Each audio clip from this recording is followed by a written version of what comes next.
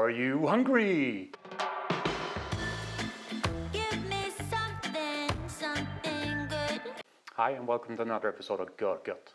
Today we're making Basque cheesecake and we're serving it with something that goes really well with it, but you never see it, and it's sweet pickled red currant.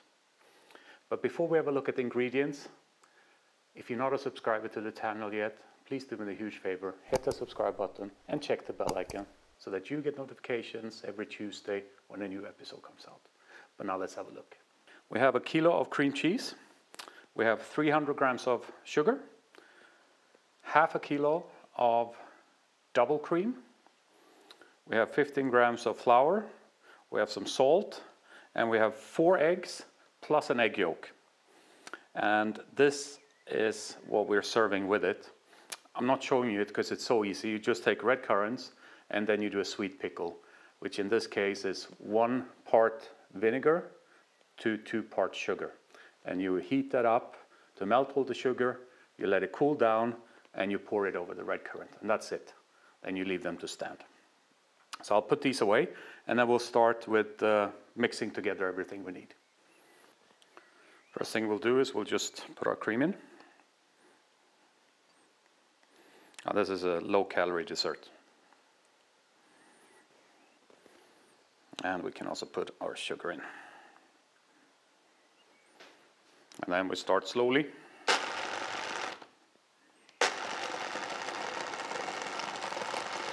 We just want everything to come together in a smooth, that's not really a dough, what do you call it? Smooth liquid batter. Now before we put the egg in, preheat your oven 220 degrees, up, down heat.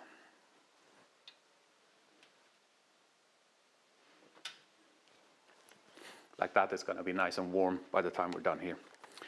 Now the eggs, it's said that you should add them one by one, if you can. I managed to add 2 now. And make a mess.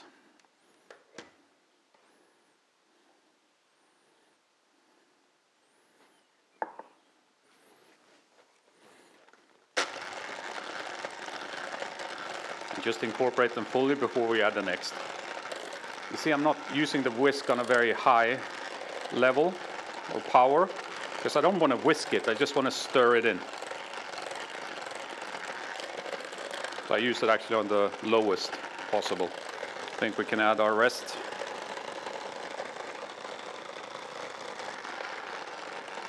And I'll see you once you incorporated the eggs fully. I'll take a spatula,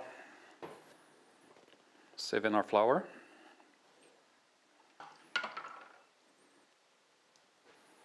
There was some dirt in that sieve, so let's get that out. It wasn't actually dirt, it was tea leaves, because I'm making kombucha. And now for the salt part. This, to me, is essential, but not everybody likes it. A good pinch of sea salt. And now we just mix this last part in with our spatula. Let's give it a try. See if we have enough salt in there. To me, perfect. Now get a spring form, 2 sheets of baking paper, crunch it together, open it up again, do the same with the second one. These are basically, they're not square, but they're almost square. So we put them to a right angle to each other.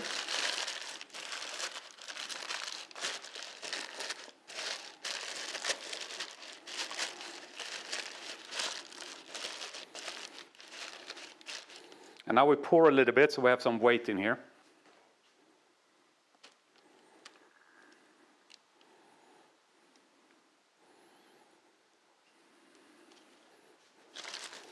And we make sure to fill it all the way into the nooks and crannies. mean, the Basque cheesecake is a rustical cheesecake, so it's nice when the edges are kind of wavy, and that's what you get when you do it like this with the paper. So we'll get the rest of the batter.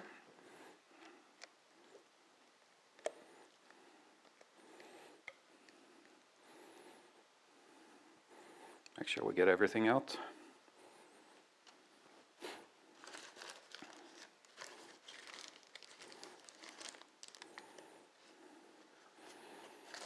Just try to equally distribute it in the spring form.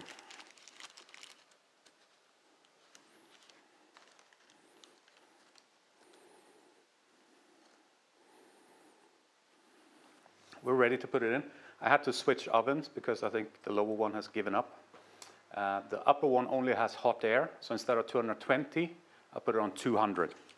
And we'll put this in now for 20 minutes.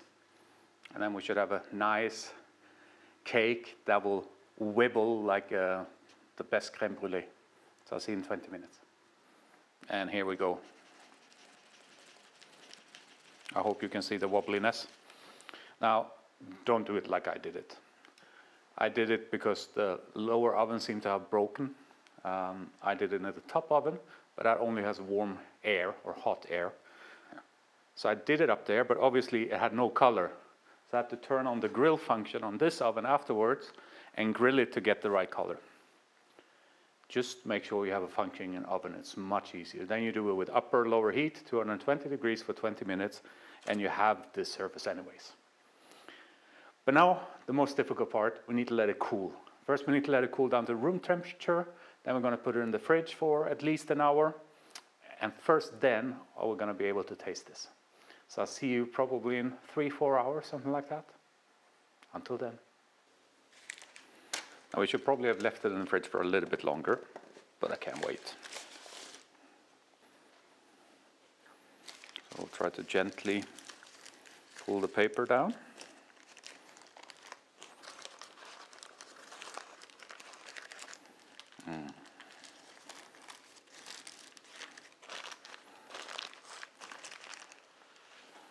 Let's see if we can cut ourselves a nice slice.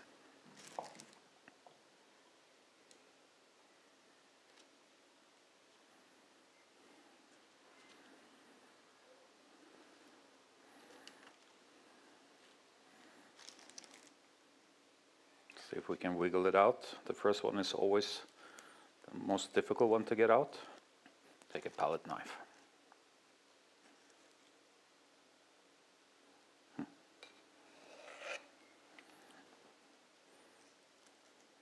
This is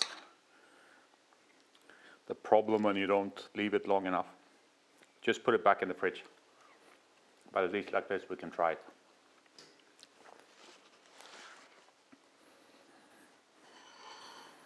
But it has the perfect creaminess inside. Just don't be as impatient as I am. Leave it in the fridge for about an hour. Put our sweet pickled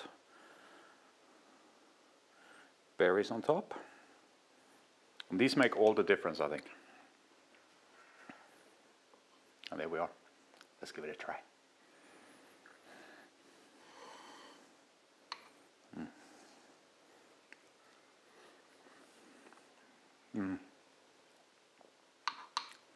That really is amazing.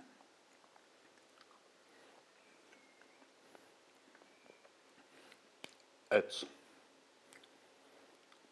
creamy. It has that hint of saltiness, which is really nice in desserts, I think.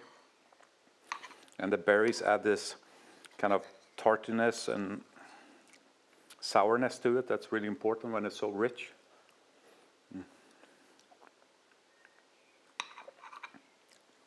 Really perfect.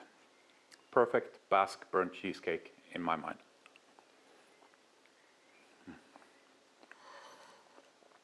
Crazy. And we don't count calories.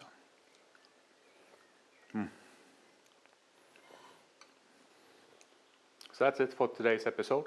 Our original Basque burnt cheesecake from La Viña in San Sebastian. At least it's the ingredients from that. serving it a bit differently. I think I'm cooking it a bit less to get a bit more creaminess in there, but the recipe or the ingredients is the same and the quantities is the same. I hope you enjoyed it. Please don't forget, hit the thumbs up button. It takes you a second, but it's so valuable to me to get my content out there. And if you have any questions, leave them down in the comments. I always answer the comments. And if you're not a subscriber yet, you know what to do. Hit the subscribe, check the bell icon. And last time, say goodbye. See you next time. Bye-bye.